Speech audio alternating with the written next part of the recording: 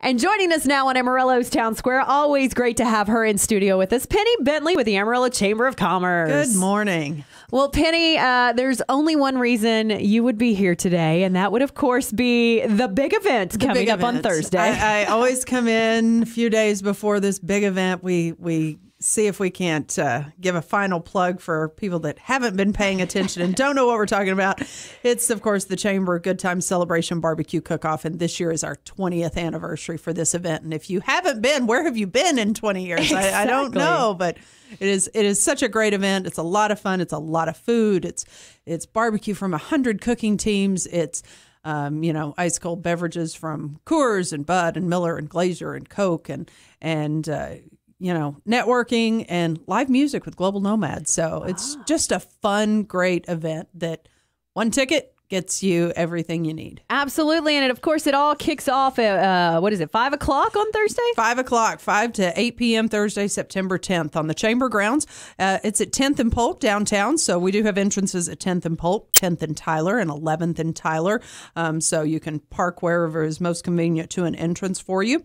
And $30 in advance gets you all you can eat, all you can drink, networking, and live music for 3 hours. It's a great time. You save a little bit of money that way too. If you wait until you do it the day of, they are $40 if you wait and get them at the gate. So save $10, get them in advance, and you can go to any United supermarket. You're out buying groceries, go pick them up while you're there at the customer service desk, or at the box office, or you can go to panhandletickets.com, or you can call them at 378-3096 and pick up those tickets. Awesome. So 20 years. Let's talk about the very first barbecue. Oh, gosh. The very first barbecue. Actually, the barbecue started as a contest between about 6 or 8 barbecue restaurants here in town to see who could cook the best barbecue. And the winner, after the judges decided, was allowed to go to Panhandle Days down in Austin, where we kind of talk up the legislators about issues that are important to the Texas Panhandle, and they got to be the one that showcased what authentic Amarillo barbecue was.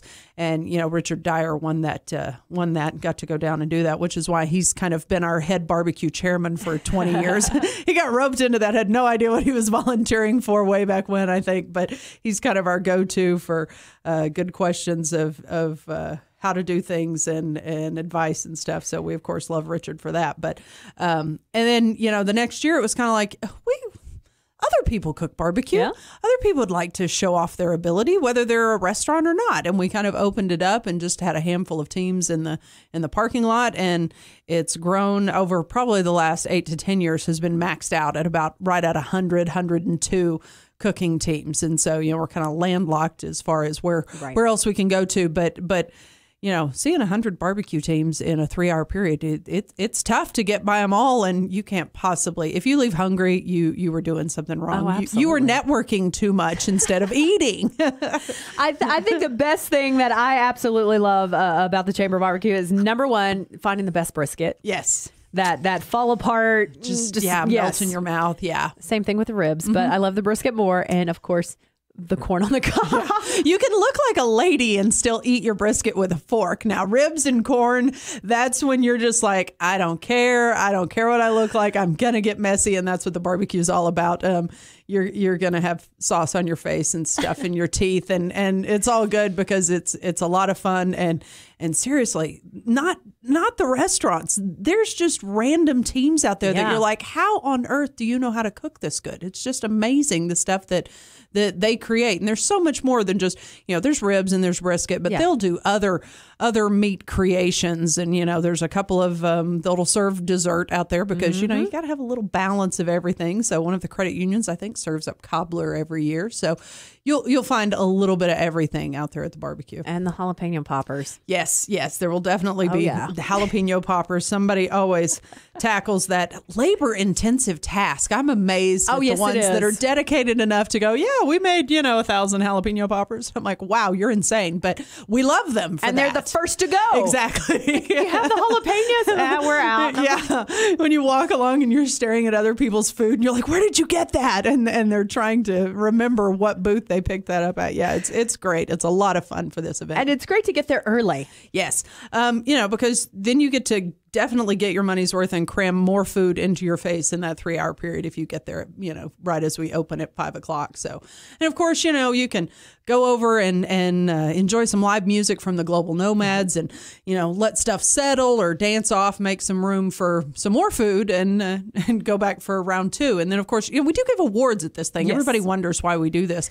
And the cooking teams, you'd think they were competing for some great prize money, but they're not. They're competing for bragging rights and a cool plaque that says, they had the best ribs or brisket or other meat in either a professional, corporate, or amateur division. And so we'll give out about 30 awards between those and the showmanship for who decorates and gets all jazzed up in fun attire the best. So it's a lot of fun. We'll give out some awards. We'll draw for some prizes that we're giving away. We do have, if you haven't been by United on Georgia to see that big giant cooker that's parked out front, that's one of our prizes that we're giving away for opportunity to win tickets.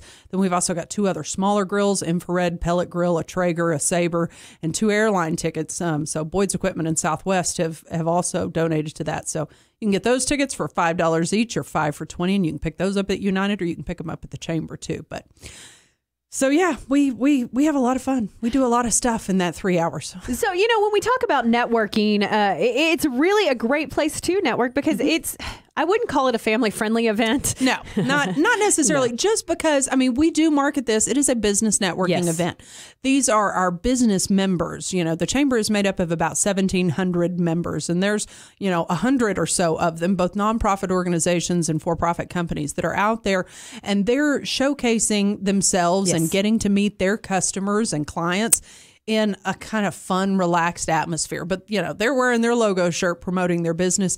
And we always encourage people to come out to the event to wear your logo shirt, show off who you're part of, carry some business cards in your pocket. They'll get a little sticky with barbecue sauce, but that's okay. Yep. But you're going to run into some people that you haven't probably seen since last year's barbecue. So it's great for networking. It is a large crowd. Mm-hmm. There is alcohol. There are hot cookers. Therefore, it's not necessarily what we would, say, hey, bring the toddlers out for this, just because it's a business networking event, and we like to see those businesses and companies getting to make connections and connect with their employees or their customers. And we always tell people it's a great way to reward your employees too. So buy tickets to the barbecue. Give them the evening to go enjoy some fun on you for a job that they do to work for your business. Absolutely. And again, if you have never been, you have to go. You have to go. At least once. It's like a rite of passage to be an Amarilloan, to just...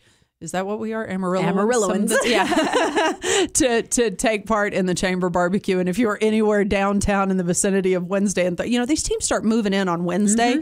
Mm-hmm. So the smell of barbecue will just permeate downtown. And so if you're anywhere in that vicinity, you're going to be like, oh man, I can smell it. I can almost taste it. Makes your mouth water. So that's why you've got, until I think you've got until about 3:00 on Thursday to pick up tickets for the discounted price of $30. Otherwise, $40 at the gate. So okay, well, Penny, I know this is a huge undertaking and it's a great thing for our community.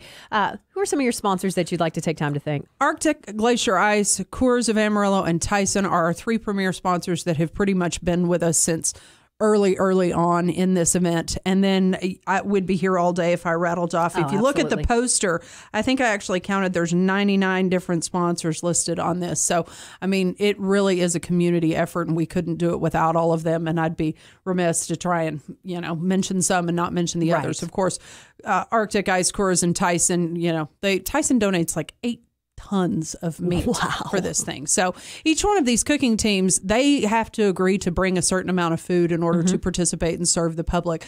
But Tyson also donates a huge amount of meat to each one of those cooking teams for them to provide back to the public. So it's a great way for Tyson, who is a huge employer in our area, to give back to the community. And so that's kind of why they've been involved. And of course, Vance and Chris Reed with Coors have actually been involved since the very, very beginning 20 years ago. So, we just appreciate those people that step up and support the Chamber and all of these businesses that are participating and sponsoring. We couldn't do it without them. So what are the odds that a team that won the very first year will win this year, 20 years later? 20 years later.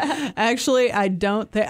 Richard, I think, will be there, but he has a catering gig or something. So he's actually not going to be cooking this year. So we can't count on the fact that he is going to win it this year, and he did the first year. But he will be there some on Thursday for us. But it's amazing to see some of those teams. They've got plaques from several years. They know what they're doing. They've mastered the art of Beacons just barbecue. pops into my head. Beacons, I know. Graham just always manages to. And I finally last year went by and sampled his. We get so busy we don't eat a whole lot of it while we're out there working and stuff. But I did actually go by and his rib was really, really good. It was just really good. I'm like, okay, I get it. Yeah, that's why you win the plaque. So I totally understand. Well, coming up on Thursday, 5 to 8 p.m., Chamber Grounds, 10th and Polk. Tickets, panhandletickets.com. Panhandle Tickets, yep. And or United Supermarket or the box office, 30 in advance, 40 at the gate. If you have any questions, you can always call our office at 373-7800 or look us up on Facebook or Twitter or Instagram. Look up Amarillo Chamber. And then, of course, Amarillo-chamber.org is where you can find all the information on our website. All right, Penny, we'll see you at the barbecue. Thanks. We'll see you there.